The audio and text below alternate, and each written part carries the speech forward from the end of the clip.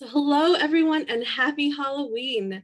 If this was happening in person, we would all have been dressing up at this store. So I decided I need at least a cute headband, and because that's what I would have been doing in the store. I have so many of them and I look forward to wearing them on multiple Zoom chats too. So we would love to hear what you're all dressing up as today. So please do share that in the chat as well. My name is Grace and I'm the events producer at University Bookstore in Seattle. Let us know where you're zooming in from, because that's the beauty of these Zoom events, is that we can reach people who normally wouldn't be able to get to our store. With me behind the scenes is Mieko, one of our event coordinators. We would both like to thank you all for spending this spooky afternoon with us and in the company of two phenomenal authors. We're thrilled to celebrate the launch of Martha Brockenbrough's latest Into the Blood Red Woods. Martha will be in conversation with Elana Arnold, author of Damsel. Wave to everybody. I think that it's also, at this time I should note that there are two rare authors who are going to be joining us today. Something happened when Elana came to visit. I don't know, Martha, do you have something to share? I might have bitten her. It was a dark and stormy night. Yes, it seems so. So we have two rare authors with us. So we have hosted so many of Martha's spectacular launch parties at University Bookstore in person. And so I told them I was just so thrilled, because here we have this absolutely fun, like, costumed appearance, a really, really spooky mantle, which we're going to get to peek at periodically. You can see a little bit of it here now.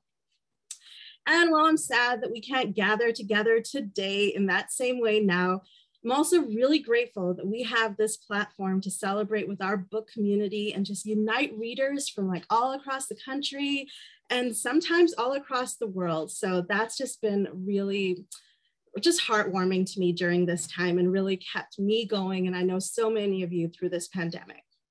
So let's get on with it. Martha Brockenbrough really needs no introduction, but I'm going to introduce her anyway, because we have to do that. So we're all huge fans of her writing, of course, but also her incredible kindness and warmth.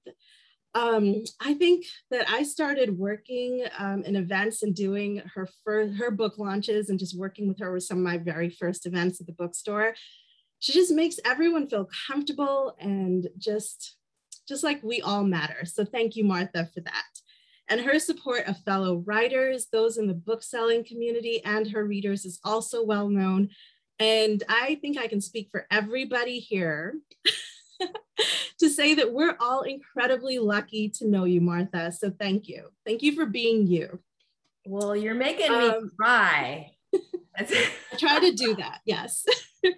But you deserve every word of this. And I know like everyone's going to join me in saying that as well. She also writes, she'll bite you. Yes, she may. This is why I'm really glad that this is a Zoom event and I have this distance. I'm so sorry for you, Elana, but hey, you know what? You probably knew what you agreed to. So Martha is the acclaimed author of 2 books for adults and 10 books for young readers, including Unprecedented, The Game of Love and Death, and Love Santa, including so many more. I know you all have your favorites or things that really meant a lot to you. So again, use that chat and tell us, just share your Martha love with us today. Martha teaches in the master's program at Vermont College of Fine Arts and lives in Seattle with her husband, their 2 daughters, and their wonderful old dog. What's your old dog? Don't you have 2 dogs now? So there's Dorothy and Yes. Millie. And so Dorothy's our old lady now, and Millie is the young whippersnapper. Okay, wonderful. And you can see all of that on her Instagram feed and her website. We'll put all of that through the chat periodically, but I know we must all be following her too.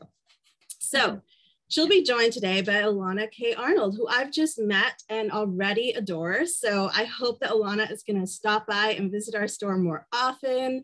And you just have an open invitation at our store, Elana. So I hope to see you there whenever you're in Seattle.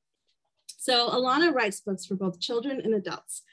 She received her master's in creative writing from the University of California, where she taught creative writing and children's literature. Her books include Girls Are Made Of, which is a finalist for the National Book Award, and A Boy Called Bat, which was selected for the Global Read Aloud. so much to clap for. And her book, Damsel, which earned a Prince Honor Award. And yes, there you go. We've got a little show and tell. So both of them did come by and sign books for us yesterday. So any books ordered through University Bookstore, and we'll add those links to the chat, will be signed. And I just spoke to Martha because I wanted to confirm before telling you all. But if you also want a personalized copy of that book, when you place your orders, just write that in the comments field as you check out, and we will have her come back all the time and sign books for all of you fans. So thank you all for supporting a local independent bookstore, for supporting our authors, just supporting books in general, because that brings us all together during this time. Some general notes before I hand the stage off. We want to provide a safe, welcoming, and inclusive environment for all our guests and panelists. So any harmful interactions and comments will result in removal from the event and perhaps attacks by werewolves.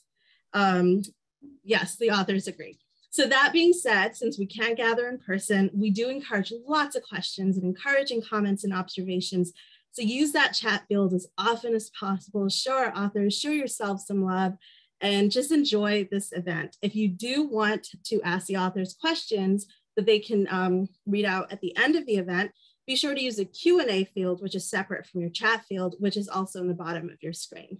So on that note, please join me in welcoming Martha and Elana to our virtual stage. Hello, thank you so much, Grace. What a lovely introduction. So lovely. Excited to be here in Seattle. I'm so excited to I haven't seen Elana since the pandemic, and Elana and I were in the habit of seeing each other quite regularly. Yes. And so it's been a wonderful weekend, and this is pretty much going to be the highlight, possibly the highlight of my year. I hope not. Of my life. Well, you know, how often do you get to sit around with your very dear friend while wearing synthetic fur? Turns out more often than one might have thought. More often than one might have thought. Anyway, thank you everyone for coming. I'm seeing the names of all the attendees, and I'm really grateful because this is Halloween and everybody has other stuff to do, and we've all had our faces in Zoom far too often during this time. And so I'm super grateful that you're here, and I'm excited to talk about this book with Elana and other stuff. And I've got a little bit of celebrity action coming up. And so here we go. All right, well, here's the book. This is the book that we're here to celebrate today. The beautiful Into the Blood Red Woods. By our own dear Martha Brockenbrough. I have had the great pleasure and privilege of watching you create this book over a series of years. And I want to talk about that more later. But before we get into all that, I was hoping maybe you would just tell us. Okay, wait, I want to say that her pleasure and privilege equals getting emails from me with, here's what I wrote today. What do you think? Like over and over again. So that's what she finds fun, which is weird. But go figure. There you go. It is. I think I've probably read half a dozen completely different versions of this book. So I feel, and I thought they were all quite wonderful. So there you go.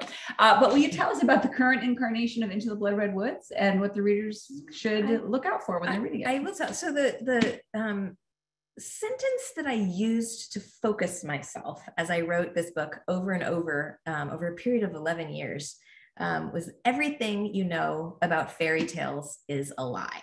And so what I wanted to do with this book is to obviously tell a story that was entertaining. And on the story level, this is about Ursula and Albrecht. They are twins who are born to the king and queen.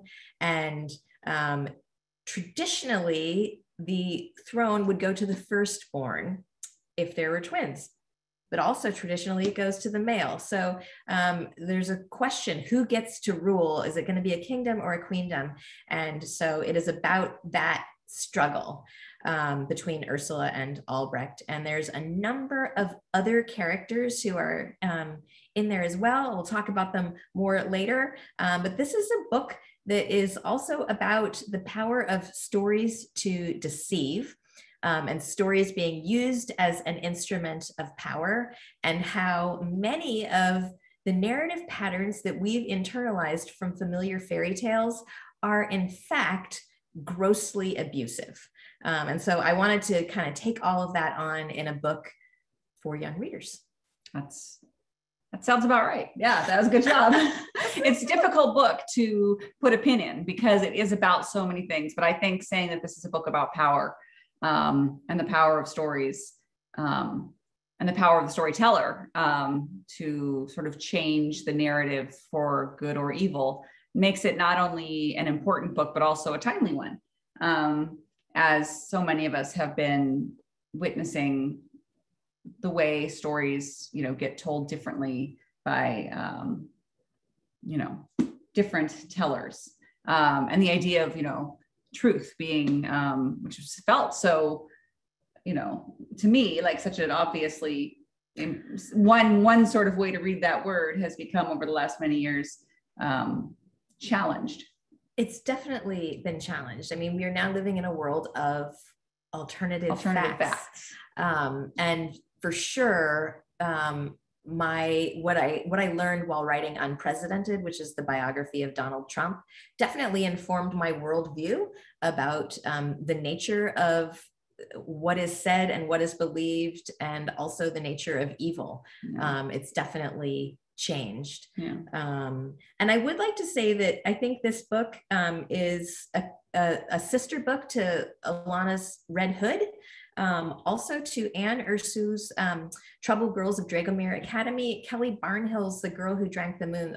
These are books about stories and who has the power and subverting traditional narratives. And so it feels really good to me just to assert myself into that company of the very best writers there are. Hi.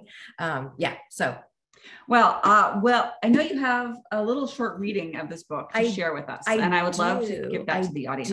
I am going to start screen sharing. I'm really bad at this, and so this is just going to take me a little minute. So the audiobook of Into the Blood Red Woods has two readers, a man and a woman, and one of the readers. Okay, so if you're friends of John or fan of John Mulaney, you might be aware of his bit about the New York Post. The New York Post said about this guy, this is my audiobook reader, Tam Mutu. They said he looks good in Dr. Zhivago's hat. He played Dr. Zhivago on Broadway. Now he is the Duke in Moulin Rouge. He is one of the audiobook readers, and I have, this is Tam Mutu reading the introduction of Into the Blood Red Woods. One fine day, an eyeless man with a mutilated face arrives in a village by a pale grey sea. The white-skinned man unrolls a blanket. He arranges himself on it. He sets a small metal monkey beside him. He winds something in its back, a black iron key topped with a glass eyeball. The monkey extends an uncanny metal hand. The man sets a coin on the monkey's palm. Its fingers snap closed. Its hand moves to its mouth. The coin drops in. It's a show, a nudge, a hint to passers-by. Clink, clink. Feed the monkey a coin and see what happens.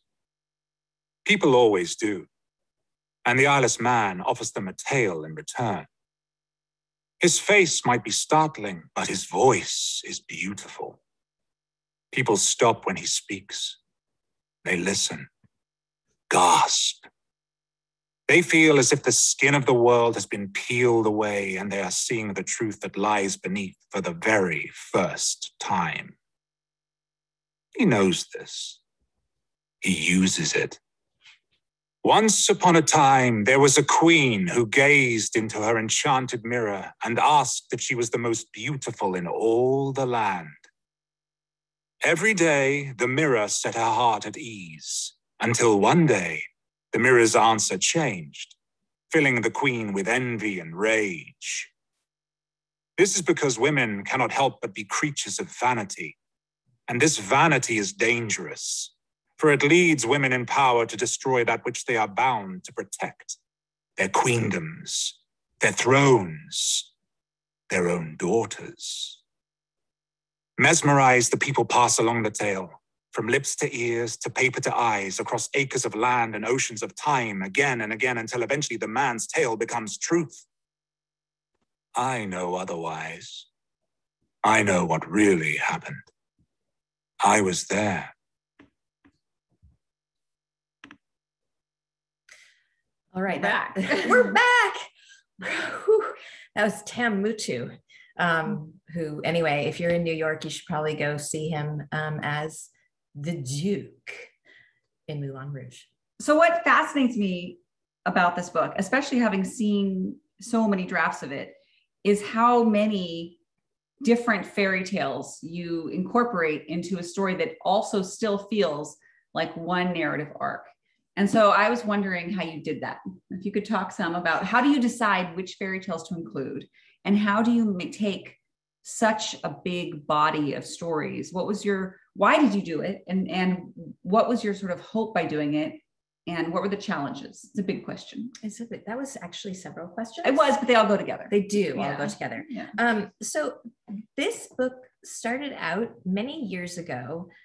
There's a famous editor, Patty Lee Gouch, and I was at a writing workshop, and she gave us a writer's prompt that I consider one of the best single prompts that you can ever give writers. And what she told us is, write a scene where your character is told to do the thing they least want to do, the thing they would never do, and they're told to do it by someone who has absolute power over them. And so I imagined a girl living alone in a castle with a pet rat. The rat is her only companion, and she is told that she needs to kill every rat in the castle. And so from that burst a whole potential novel. And I started thinking about fairy tales, because really for me, anytime there's a castle, there's the potential, fairy tale. And so I started thinking about that and thinking about the story and the Pied Piper, of course. And as I contemplated the narrative of the Pied Piper and breaking it down, so the Hamlin is overrun, and not Hamlin where there's an MFA program. They don't have a rat problem, but a little, maybe they do. Maybe that's it's not why a problem. You should just go to visa. Okay.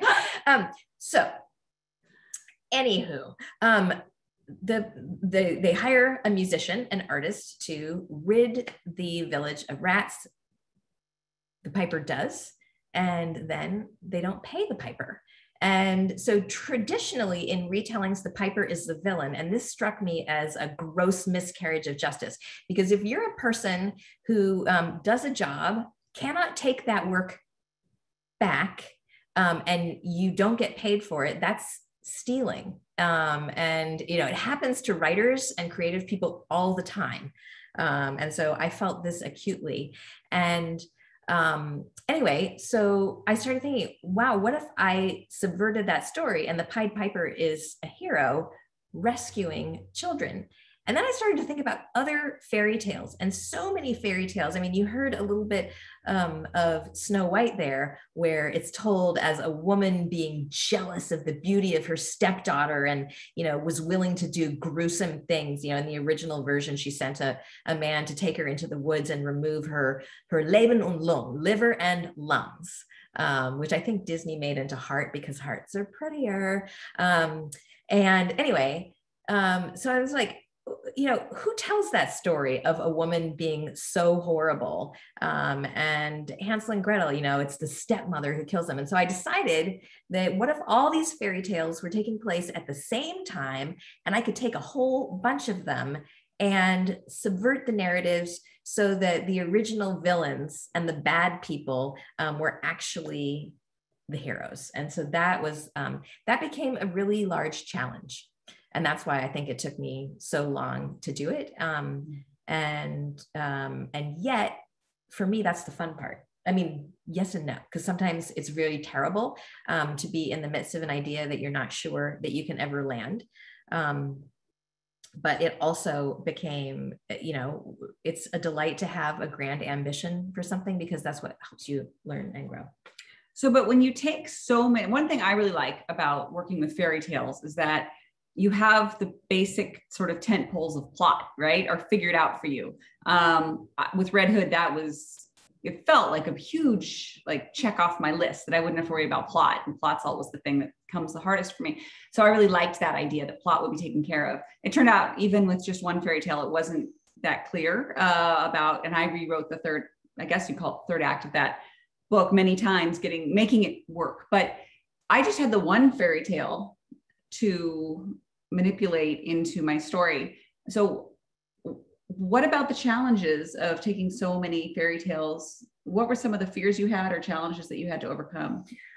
Well, one of the things that I immediately let go with my idea is I was not sticking to that same reading. You know, some of the same things happen, but when you look at them through a different lens.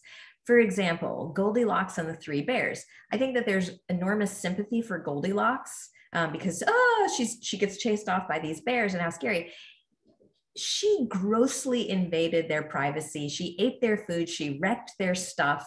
That's breaking and entering. It's very, very rude. And so anyway, you can let go of a lot of the specific details if you just have things that call to mind the story.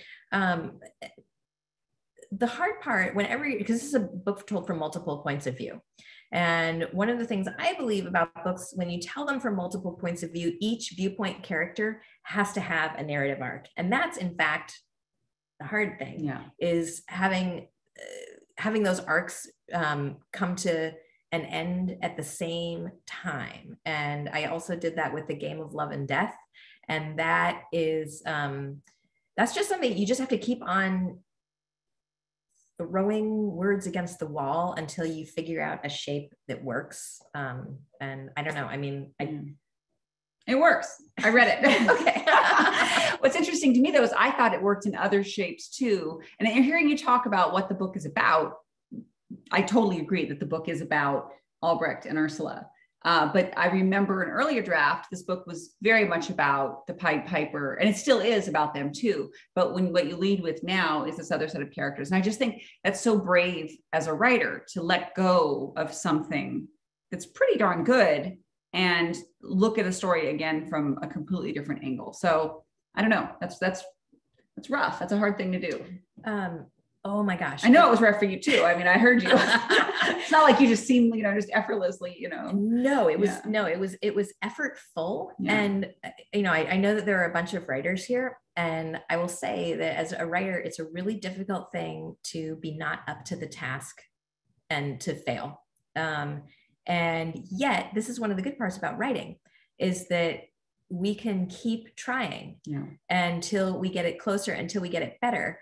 And sometimes, like, I don't want to give any spoilers, but the way this story resolves is not typical.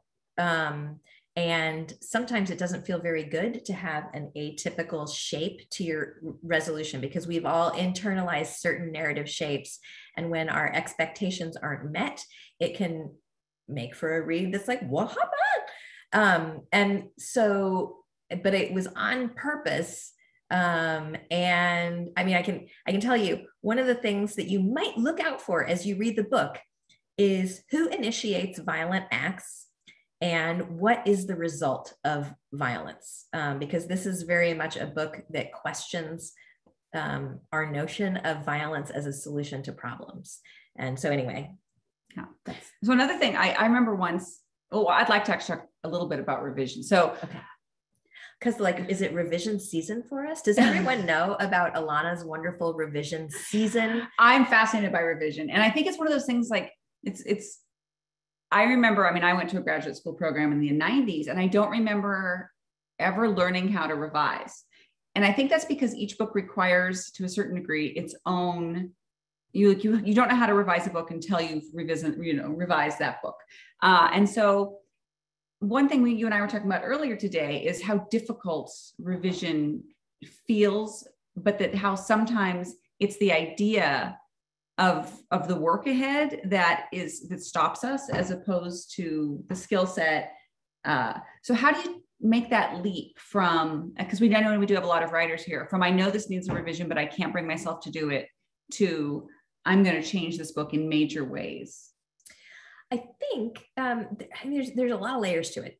So a good thing to do is to let go of the idea that there's one way to write a book, that writing a book is linear, and that the best books are written in a burst of inexplicable inspiration.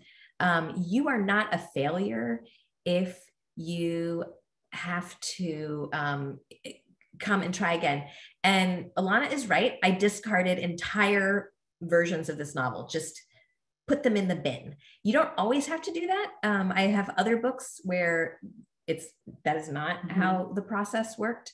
But sometimes with ideas that require a little more finessing, you're going to have to let go of more. And I think a willingness to let go of stuff that's not working is a great tool to have. It doesn't mean that you're giving up. It means that you're saying, I've learned this, and now I'm going to try, with this new knowledge, I want to try something different.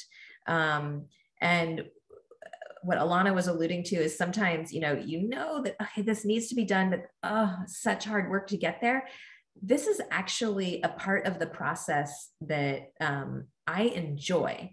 Is once I know what needs to happen and I've established my characters in this framework, kind of filling in a hole can be delightful. Yeah. And I think to get to that point, it's really being willing to say, yes, I did this work and it got me so far, and now I let it go.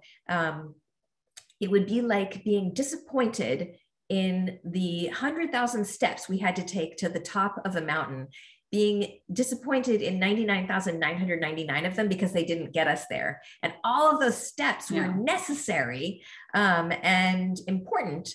And as with mountain climbing, sometimes you have to meander. You can't go straight up the hill. And so don't be afraid of that, and embrace that. And it's not about so much embracing the misery and the slog as much as embracing, this is the goal of the book and I will do what it takes to get there. And that's kind of a different thing. Embrace the book and not the idea of suffering, because that sucks. Yeah. I agree completely. So once, I remember you said to me, we're talking about what makes a scene, and you said to me, every scene is about power, which I thought was really smart. And I thought a lot about that. And part of me was like, no, I can't be true. But I've thought a lot about it, and it seems to me that it's very smart.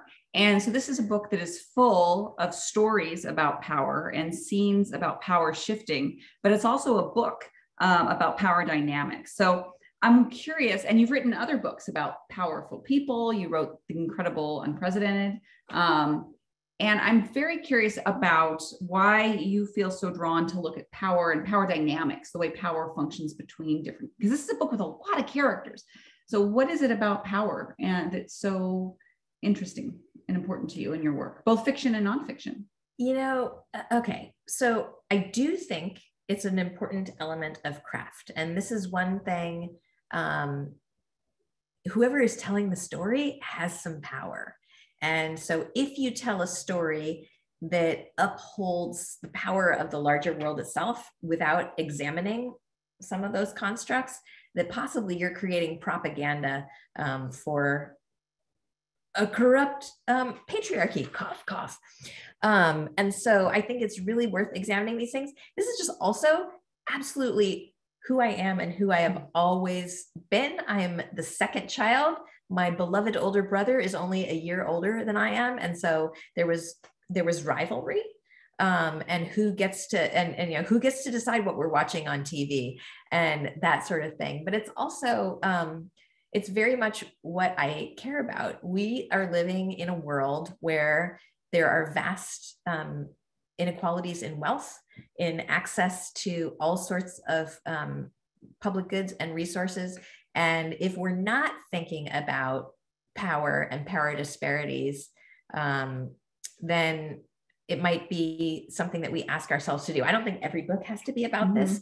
This one was overtly about this, but as I think about my own themes as a writer, definitely telling the truth to young people is, I want to tell the truth of the world, whether it's Love Santa or Unprecedented, or, part of Into the Blood Red Woods tells what I believe the truth, that evil people exist. One of the characters is a psychopath, and he does not have a tragic backstory or any reason that he's a psychopath. He's just a psychopath. And I think that if we pretend that evil people can always be redeemed and it can always be made better, that does not prepare young people well to read the world as if it's a book. On that note, I have a little different curveball question for you here, Martha. Okay. So we're dressed as werebears or were creatures, because we're were-authors. We're were-authors. That's right. This wonderful book has 2 werebears in it. There's also a werewolf, but and actually there's a whole series of were-people who transform into all different sorts of animals. And I thought that to be kind of a revolutionary and fantastic idea. This widening of the were spectrum to include the bears, especially. So where did this idea of the werebears come from? It's so funny because, as Elana says, originally this book was about Capella, who's the piper, the musician. And, in one of the versions, I just started writing a chapter about some parents who give birth to a baby who at one point in her infancy just becomes a bear. And I thought, wow, that would be so cool. And this is also a way of examining power, because very often parents have children and their children surprise them or don't meet their expectations.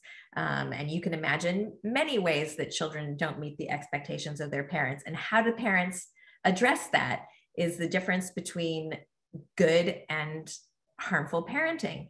And so anyway, none of that made it into the book in quite the same way. And Ursula she ascended to the throne in my mind, but I just loved her so much, and that she was a werebear. I thought, how cool to make a woman who is large and unapologetically taking up space in the world, and also turning into an absolute apex predator. It was a really fun idea. And I love that her brother is horribly jealous. And there's you can use this as a metaphor for a lot of different things. And that was another thing that I was playing with, is the differences between the natural world and the built world, and stuff that is single aspect human versus, human with close contact with animal natures. And, this is one of the things, when I was a kid growing up, humans were special and all the other animals were lower, right? And you weren't supposed to anthropomorphize. And we weren't supposed to think of, animals as having culture or language. All of that stuff is totally nonsense. It's totally untrue. Animals feel. There's tons of examples of animal culture and animal language. And it's the separation of humans from animals that I believe has been devastating for us as a species and also for us as a planet. And so one of the things that I wanted to do is to center a form of humanity that's also very close to wildness, because I think that that's interesting and it's important. Yeah, I love the werebears. I think they're fantastic. Me too. Ursula and Sabine are the werebears. And then Hans from Hansel and Gretel is a werewolf. And, part of his arc is, is he bad because he's a wolf? And when he kills, what does that mean about him? And it's just all, because in the stories with wolves, it's always about girls who go off the path, who go into the wild, bad things happen. And, a wolf is just being a wolf. And why is that bad? So anyway, there's so much. Yeah. So much. And I really like how you have characters who intersect both more than one fairy tale. Like you have the wolf who's both from the Hans from Hansel and Gretel, and a werewolf as a wolf character in the woods as well. So that's pretty clever, I thought. So another question that I have for you is, why do you, as someone who has like a journalist, I don't know if you know about this, Martha, but Martha has a degree in journalism from some college, I don't remember where. And she was a journalist for a career, and also is a nonfiction writer, both of, as we know, on President, but also nonfiction picture books. So I'm wondering, why do you write fantasy if you're someone who's so focused on truth and facts? Okay, so I have to correct one small fact. I don't have a degree in journalism. Oh, I'm sorry. I was my college newspaper editor. That's right. My degrees, classics and English. Classics and English. Classics and English. Right. And so I think fantasy, I love reading it and always have. I also think that when you are considering metaphors, that fantasy gives you so many gifts to play with. And I love writing that's rich in metaphor. And so it's satisfying. What about you though? I mean, you do fantasy and you do. Yeah, I'm an accidental fantasy writer. I never thought of myself as a fantasy writer, but then I had an idea for a book that was set in a castle with a damsel and a dragon. And I guess I'm a fantasy writer now, which I'm kind of thrilled by, that I sort of became one, not out of conscious choice, but just that was the material I was working with. So, but it's interesting to have written a fantasy novel after writing mostly contemporary realistic novels, because you realize as an author that when you change sort of categories or genres like that, you're a new writer again. And the audience probably could very well likely have no idea what your other books are. It was a very funny experience. I went on a book tour for Damsel, and lots of people were asking me, is this your first book? And I was like, no, I think it was my 7th book, but it was pretty funny. And I was like, oh, it's a whole, because some fantasy readers, they are fantasy readers, and they are very, focused on what they love. It is true. Oh, my fur is so itchy. I think I have fleas. Okay. So she did do research for this fantasy.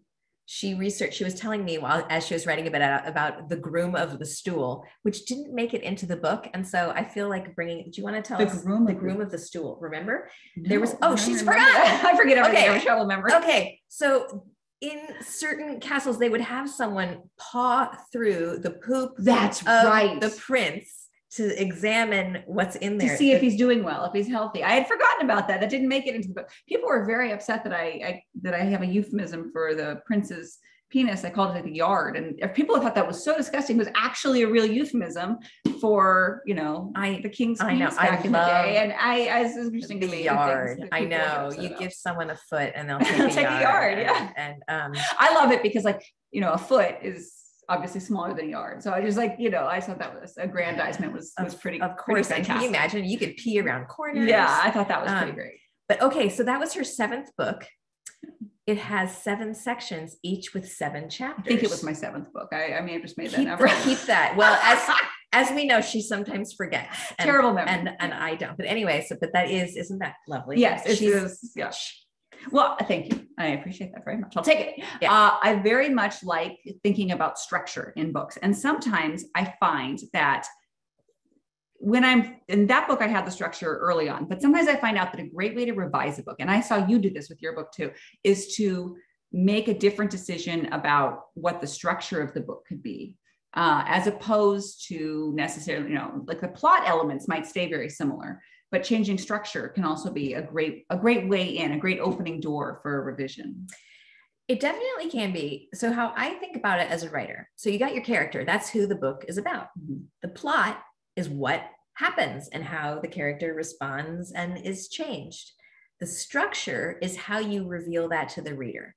So sometimes, we'll reveal it with multiple points of view. Sometimes, like in Kate Messner has a book that's told, with emails and with other little artifacts. And I know that Anne or Sue is going to jump in and tell you what the name of that book is because I'm forgetting it. Sometimes books are told in non-linear fashion.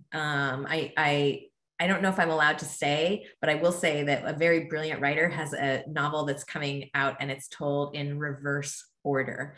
And it really all depends on what effect you're trying to create with the reader. And so I wanted with my structure, originally, if you've read Kate Atkinson's Life After Life, this is a book that starts over many times until the character knows what she needs to know in order to end her narrative. And so one of the ideas I had was, okay, there's no such thing as once upon a time. And so these stories keep starting over and get more complex and add more characters in. I couldn't make it work. But when I did think of a structure where there's a storyteller at the beginning and the end and interstitial elements where we hear the traditional versions of fairy tales as told by a corrupt storyteller who we don't know this person's identity, that would be a way of using the structure to underscore kind of the aboutness of the book. That it's I think structure, that's a great way to think about it. Is I think a lot about structure as revealing the aboutness of a book or what the thematic heart of a book is. And if you can figure out if you're using the right structure to reveal something that isn't necessarily said on the page, structure can add an extra layer of meaning without having to call attention to itself. I think so. And I just like it. Like I like it too. I love books as satisfying objects. I mean, they're neat. Yeah. And to be able to kind of play with the form a little bit and do stuff. I mean, it's really fun for me. Yeah. And so I hope that people enjoy it as much as I do. Yeah. And I also think structure, I'm a very synesthetic writer, so I feel like I can feel the shape of my story. And so finding the right structure for a story when I'm working on a revision helps me to hold the whole thing in my head. What she's saying is she's the groom of the stool. You have to sift through and find the good stuff is the basic gist. So we have some questions in the Q&A that I definitely want to get to. So I think we can switch over to the questions. So here we go. We have a question from, oh my gosh, we have a lot of questions from Henry Neff. Henry, this is fantastic. Good. Wow, you've done a good job, Henry. Thank you so much. All right, thank you. And we have other questions too. And feel free to continue to add questions. These are Henry Neff's questions. For those of you who have not encountered Henry's Imperium series, it's a wonderful fantasy. And he also did the illustrations. He's very hateable, this Henry Neff, because his talent is so immense. The question, not really hateable, quite beloved. Who's a character in this book, main or otherwise, that you're excited for readers? Let's each pick one. Okay. And then on the count of three, we can say our character that we're excited for readers to meet. Okay. One. Wait. I'm gonna think a little more. Okay. 1, 2, 3. Greta. I was gonna say Hans. Oh, okay. So siblings. So Greta and Hans. And so Hans is. Should I say? No. Okay. We're excited for you. We're excited for you to meet Hans and Greta. Okay, cool. Siblings. All right. So why do you think fairy tales have persisted as a storytelling form? What do they tell us about us? Henry, you basically asked, I'm so glad you did, because I had some questions here and I didn't want to just ask mine. So I'm very grateful to you for asking that. So why fairy tales? Why? So I was listening to an author, E.B. Zaboy, American Street Pride, My Life as an Ice Cream Sandwich. And she was talking about the difference between fairy tales and mythology. And it resonated with me. My book, The Game of Love and Death, is about the meaning of love and death. And there are two characters in it, love and death themselves, and they're like Greek gods. So that's mythology. And she said that mythological books deal with cosmic questions, and fairy tales are how we treat each other. I think that's and so I thought it was, and it was while I was working on this book, and it really helped crystallize the focus for me, because this is a book about power and how it is shared among humans, and how harm comes to people who are marginalized. And so I think fairy tales have persisted for a lot of reasons. Malcolm Gladwell in Revisionist History has a 3-part podcast about The Little Mermaid. And there's a writer, I believe his name is Angus Fletcher, who has written a book, and he talks about this. And there's two kinds of things. Fairy tales used to be about people bumbling along, and how good things can happen to bad people. they changed, and the nature, and we started to expect fairy tales to have a moral component to them. So like Cinderella sweeping away at the ashes, you know, eventually she gets discovered by a prince with a foot fetish and lives happily ever after. And so I think we like, as a culture in storytelling, just desserts. I want you to listen to this podcast, though, because it's going to make you question that, especially when you're writing for young readers. I heard recently, we had Dashka Slater come and speak at Hamlin this last summer. And she's the author of the 57 Bus and also the adorable Escargot, which is a beautiful picture book about a cute little escargot. And she was talking about the differences between the Grimm and the Hans Christian Andersen fairy tales, and who is rewarded and who is punished in each sort of set.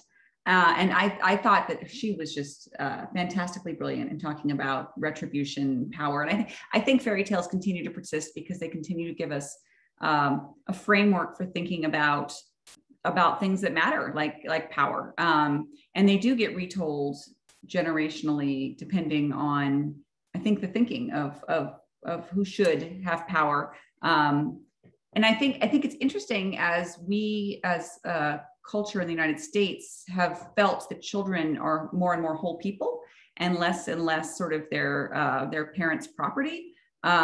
Some of the retellings that I have seen, give more power to characters who, in the traditional storytelling, were objects, which is something that speaks to me as a human very particularly, along with my sort of belief system about children. Me too. And I think this is why we're such good friends. Yes. I also, I read fairy tales when I was a kid for wish fulfillment, because amazing things happen. And as a grown-up, now I'm rethinking, well, why did I wish for that? And what does that mean? And what does it say? I mean, to wish to be the one, who's beautiful. Yeah. Like, why do we want girls to wish for that? We should not. It's harmful, but anyway. Yeah, I think that's super interesting too. I think paying attention to which fairy tale, if you're a writer and you're thinking you might want to play with fairy tales, paying attention to the stories that were meaningful to you when you were young, and then asking those questions about why. Like, I was very hung up on stories in which princesses were centered, but queens were evil. And I never wanted to play dress up or pretend as a queen. I always wanted to be the princess who needed to be rescued. And I think that really was influenced by my upbringing and my sort of, I had a powerful queen figure in my life that terrified me. And so looking back, it makes sense why those were the stories that I was drawn to, and why I'm so interested in writing about queens now. Because when I was 4 years old, I asked Santa for a queen suit. I skipped right through the princess phase, and I'm like, just give me the queen already. Yeah. And so I wore my queen suit, and it was a scratchy gold lame, but I wore it. And interestingly, it was sewn from the same pattern of my witch suit.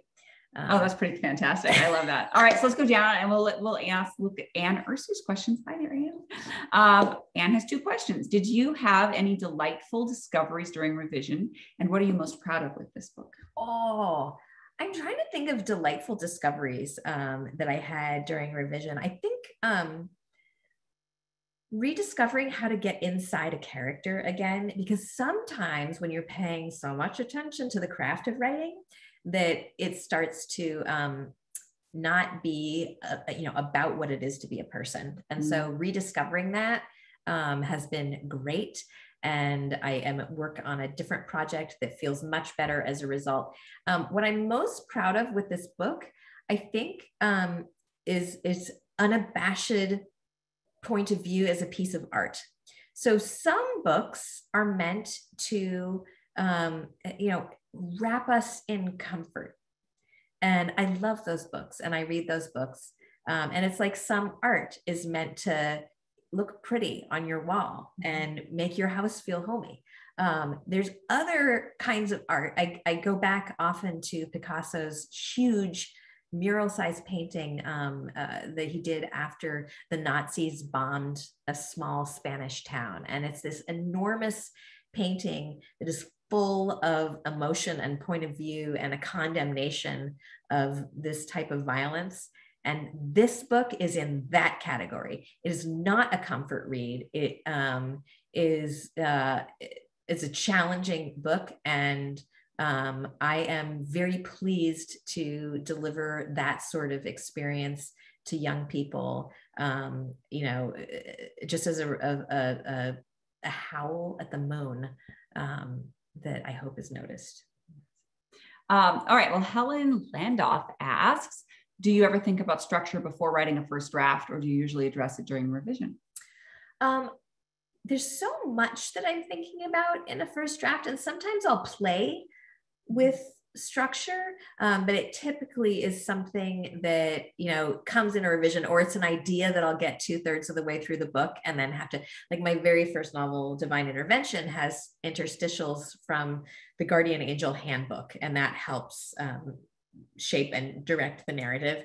And that wasn't something that I came up with until midway through. Yeah. How about you? Usually structure is something I when I go to revise, I look at what I've made. And I start to, what did I choose as a structure? And does the structure that I've chosen satisfy me? And does it serve the story? And if not, how can I change it?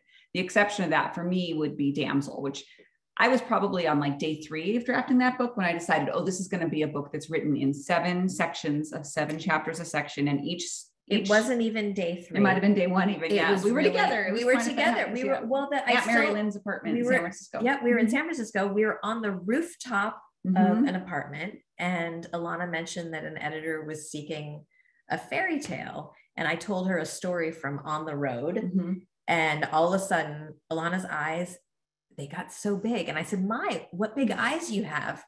And then we went downstairs and started writing. I was at work on my Hamilton biography, and she was at work. And so we would write and then read to each other.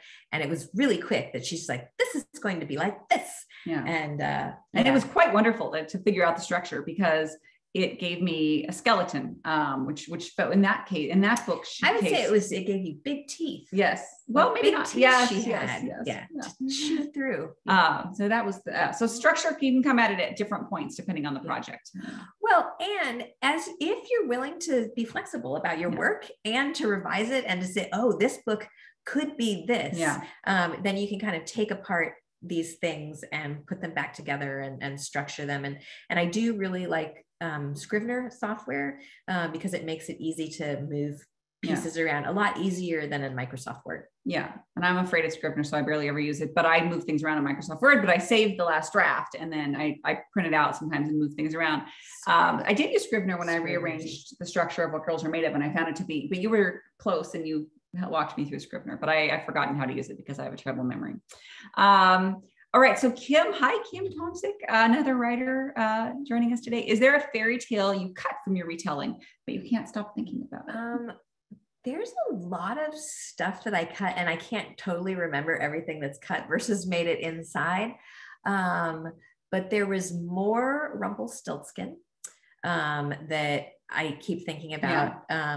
But the one, like if I want to choose one fairy tale that makes me just burn, it's the Red Shoes, and you'll see it in there. Anyway, and I know there've been a number of Red Shoes retellings. Anna Marie McLemore's their book is fantastic. Deepest, Darkest Red, I think is Dark and Deepest Red. It's a beautiful book. Beautiful book. And another very interesting retelling of it. And just think about the injustice of a girl putting on a pair of red shoes and dancing to death, and the shoes were considered her vanity. And isn't that cruel? Because right, that's a story in which, the character is punished for sort of a normal desire, which is sort of a category that Dashka Slater was talking about too. It feels like it's a terrible injustice. It's a terrible injustice because who cares if someone wants a pair of red shoes? It doesn't hurt anybody at all if you're wearing red shoes. And yet she suffered a terrible fate for it. And this is a way of saying, girls, you must be beautiful, but you must also not be vain. And so setting up an impossible expectation. Let's see, we have, here we go. I skipped one. Sunday Fraser asked, which fairy tale that you used in your book do you feel speaks most relevantly to what we're living through today? I really feel strongly about all of them. You'll recognize the emperor's new clothes. And, you know, there's when a leader is obviously foolish and obviously wrong, and people are going along with it anyway. And what it takes to speak truth to not just that one powerful voice, but all the voices that are holding up that lie. Yep. Yeah. And so there's you'll see a version of that. Yeah, that's a good answer. Liz Garten Scanlon. Hi, brilliant Where authors. Hello. I'm so interested in the wares and what they say, what you say about them, about power, through them about power, but also, and I love this question, especially for young readers, about transformation and how it can be scary and shameful to transform. How much did you think about their theme and messaging as opposed to just about their furry growing selves? I will answer for you just briefly, and I'll say a lot. There were a lot, but you can expand. I definitely thought a lot. And you know, at first it was like just really cool to think you have this power within you.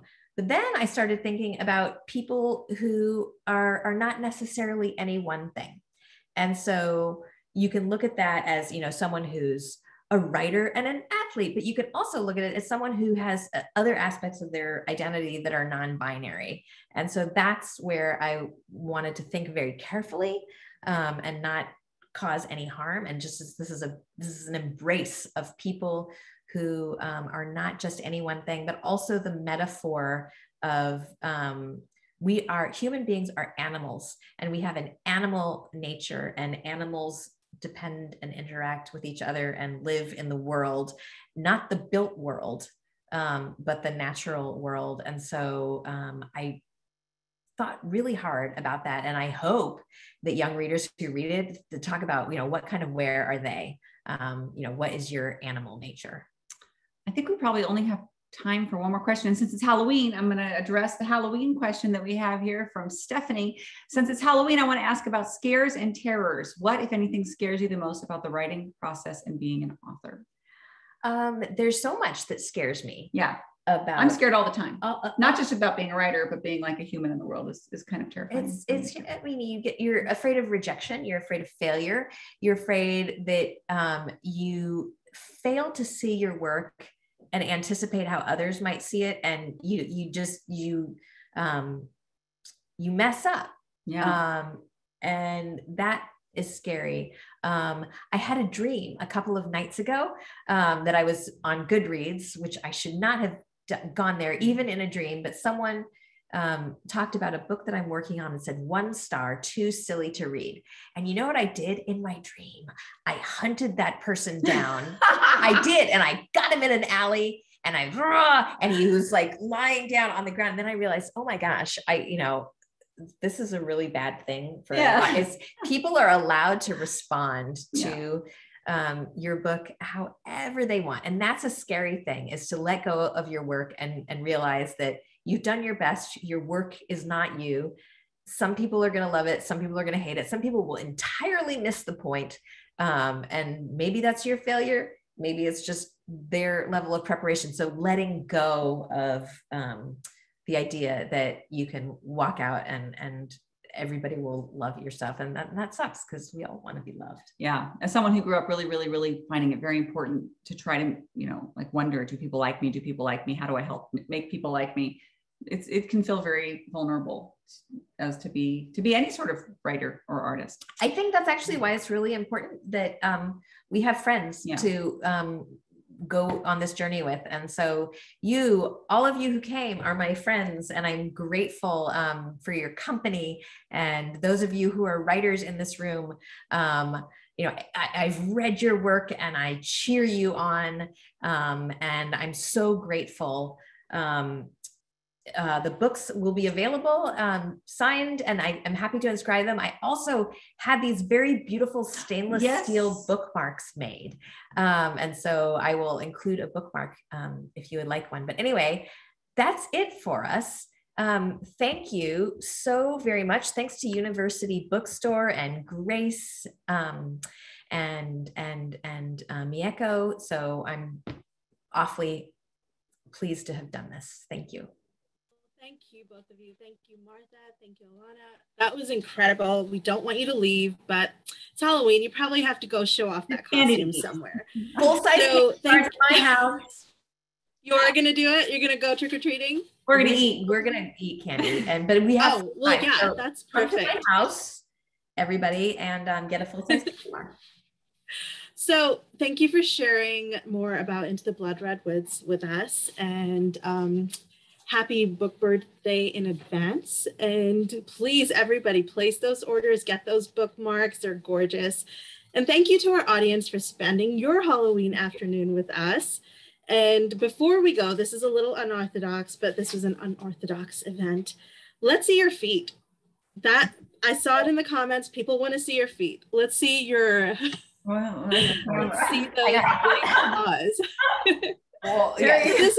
So this is an actual onesie, right? You've got the feet are separate. The feet, but we feet put them on separate. anyway, even though we didn't have to, even though we didn't. You didn't. Yeah, because that's how committed we are.